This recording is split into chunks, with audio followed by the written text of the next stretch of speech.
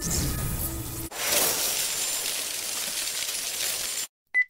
the first problem, we need to model cantilever beam using RISA to calculate reaction, draw shear and bending moment diagrams. Our beam is a cantilever. We have fixed support here. The total length is 10 feet. We have uniform distributed load, 2 concentrated load and 1 concentrated moment. Actually, we are going to assume the cross section of this beam 12 inch times 24 inch. Your material is concrete. Actually, it doesn't matter which cross section and which material, because our structure in this homework is determined structure, so we don't care about what type of material, what type of cross section. Okay, so the first step, we need to put our origin, x-axis and y-axis. So the coordinate in x direction at 0, 6 and 10, in y direction only at 0. Let's start RISA. From insert, joint, enter, 0 and 0, this is the first one. One more enter, at x equals 6 and y 0. Enter at x equal 10 and y 0. Once you are done, we have 3 nodes, N1, N2 and N3. I'm not interested for this grid, so you can hide it from view, drawing grid. Make some zoom. The second step to draw your member, from insert, members.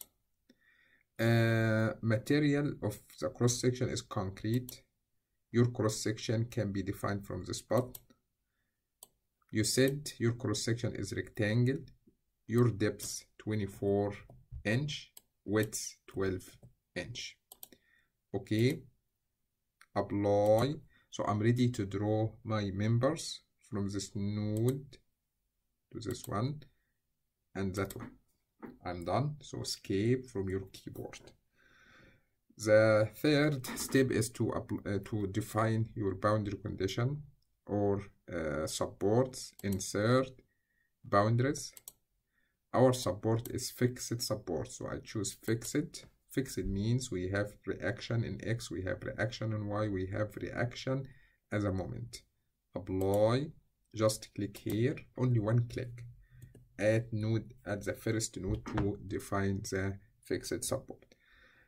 The next step to define the uniform distributed load. As I mentioned, we have uniform distributed load. Your value is 2 kb per foot in Y direction, in negative Y direction. So the first value of the distributed load here is -2. The end value is -2 from 0 to 6 feet. From insert, distributed load, in Y direction means vertical, start magnitude -2. Remember, your units kb per foot, so I'm good. End value -2, start point at 0, end point at distance 6. Apply. I'm ready to apply my distributed load. Just click on this member. So I am done. The next load is joint load. At this one, we have vertical concentrated load. Insert, joint load. Your direction in Y direction, magnitude is -10. Your unit is kb. Apply, just click here. We have concentrated load 10 kb in Y negative. One more time, insert, joint load in Y direction, -8. Apply, just click here. The last one is the concentrated moment. At that moment is 40 kb foot. It's clockwise, so your value will be negative, I believe.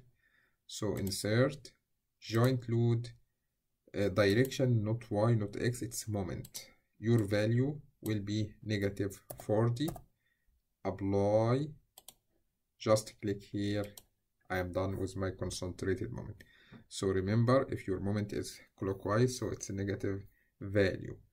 You are ready right now to solve your problem, but before starting to solve, we will define load combination. Just enter. For basic load case, I'm going to choose basic load. I don't care about on weight of the structure. My concern right now, I need to calculate reaction and internal forces only due to the applied force. Distributed load, 2 concentrated load, and 1 concentrated moment. So I choose basic load case. Your factor is 1, is working load, not ultimate load, so your factor is 1. To start to solve, just solve. I am done. To show up the internal forces from this icon, we can choose shear force. You can hide your applied force by this icon. So the shown diagram is shear force diagram. That makes sense. We have linear relationship for the distributed load. For shear, we have constant here. To show up moment, that moment is drawn on the tension side of the beam, not like in the textbook on the compression side, so it's different. It's the same diagram but in opposite direction. If you try to show up the axial force, there is no axial force because we don't have any forces in the x direction.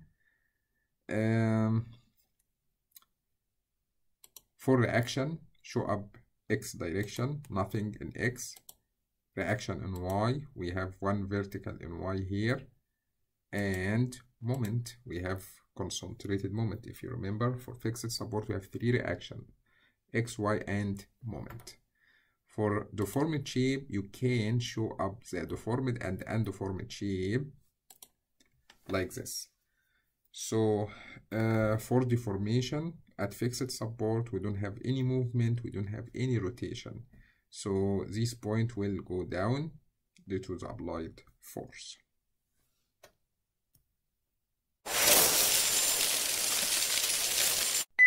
For the second problem, we have a frame and we are looking to calculate reaction and draw shear, actually not shear only, axial and shear and moment diagrams for the shown frame using RISA. We are going to assume our cross section the same like before, 12" times 24". Material is concrete. The first step, we are going to assume our origin here and put x and y. Remember, this support is pin and that support is roller. The first point at 0 and 0, the second node at 12 and 0, this node at 0 and 15, that node at 12 and 15. Let's start with reason. We can start file, new. Yes. Insert, joint. First one at 0 and 0. Second one at x equal 12 and y equal 0. Third one at x equal 0, y equal 15. Fourth one at x equal 12 and y equal 15. From view, you can hide your grid. Here is the 4 node of the frame. Okay. From insert, members, material, concrete, the spot to define cross-section dimension. Depth is 24 and width is 12. Okay, apply. From this node to this one, horizontal member and vertical member. I am done. Your supports, insert, boundaries. We have a roller support, apply here. The first one. Escape. The second support, insert, boundaries. We have hinge support at this location. Okay, for the distributed load, actually your distributed load is uniform distributed load. Your value here will be -2, and the value at the end is -2 also, negative in negative y direction.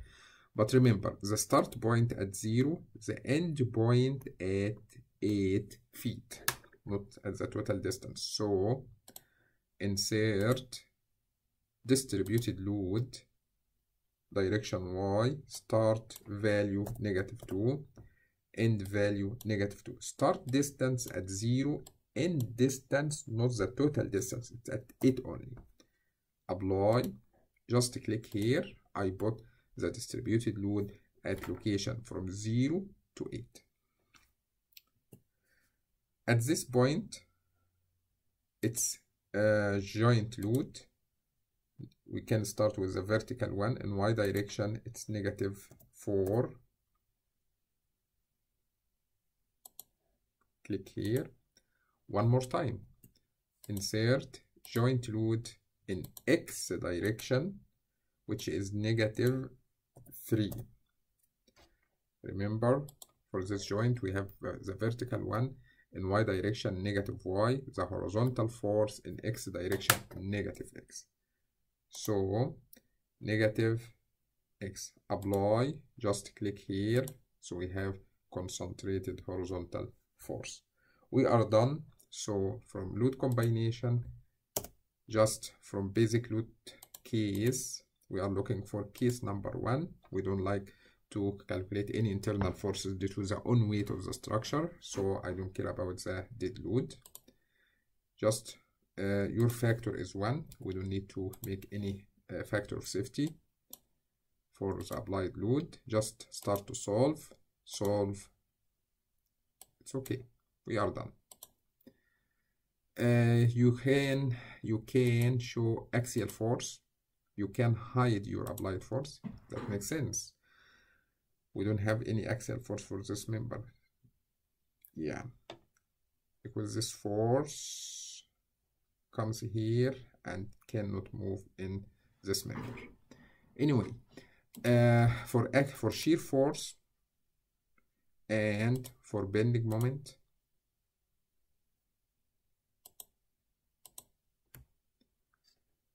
reactions in x direction, we have horizontal force here.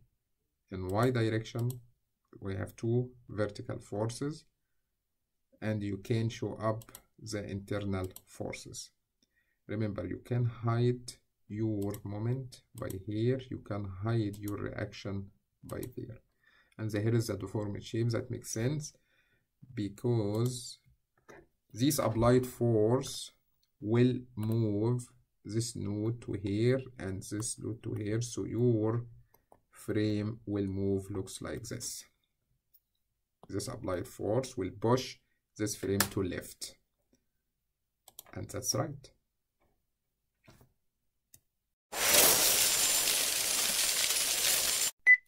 For problem number 3, we are going to calculate forces in this truss using RISA. Each member consists of a double channel, looks like this. We can pick up any cross section. It doesn't matter because our structure is determinate structure. So we are going to assume this one is the origin, and it is x-axis, y-axis. That point at 0 and 0. This point 3, 0, 3 in x, 0 in y. That point 1.5 in x and 1.5 in y. The last one will be 3 and 3. Okay, remember your units here is 3 meter. 3 meter, your load is 10 kilonewton. So first step, we need to figure out what is the units. So from units, yeah, we need to change it to standard metric. Standard metric means meter and kilonewton. It's very important to change your unit before starting. If you forgot, you have to start from scratch. Okay, insert point, first one at 0 and 0, second one at 3 and 0, third one 1.5 and 1.5, the fourth one 3 and 3. View, show grid, it will hide your grid. The second step, insert member. It's hot rolled, okay. No, we will choose cold format. To able to choose channel, we can use it as back-to-back double channel, and I can pick up any cross section. It doesn't matter because your cross section, your structure is determined, and we don't like we are not looking for own weight of structure, so it doesn't matter. Before apply and before drawing your member, remember your member in truss is 2 force member. That means we have pin at the beginning and 1 pin at the end. That means before starting to draw, you have to release and make sure you have bend at both ends. Apply and draw your members from this one to this one. Once you are done, just escape to escape your command. The next step to define your support, we have pin support here and roller support on the other side. So insert boundaries pin at this location, insert boundaries roller on the other side. The only concentrated load is horizontal concentrated load in X direction, positive X direction. So insert joint load in X direction in kilonewton, so it's positive 10. Apply, just click here. We are done. Load combination, enter, basic load case, just load case number 1. Your scale factor is 1. That's it. Solve. It's okay, no problem. So for internal forces, the only thing in truss is axial force. We don't have, if you try to show up shear, no moment. The only one is axial force, and that member is 0 force member, and that one is 0 force member also. That makes sense. Your reaction in X, your reaction in Y, and your deformed shape. You can hide your axial force, you can hide your reaction, and here is the deformed shape of the truss. You can make this deformed shape more exaggeration. You can make it more zoom in. You can zoom in to make it bigger, not bigger in value, but bigger in drawing. So from this icon and deflection, you can increase the magnification factor. Maybe you can do it 80%. Apply, yes. Your deflection does not increase, but there is magnifications happen for drawing deformed shape.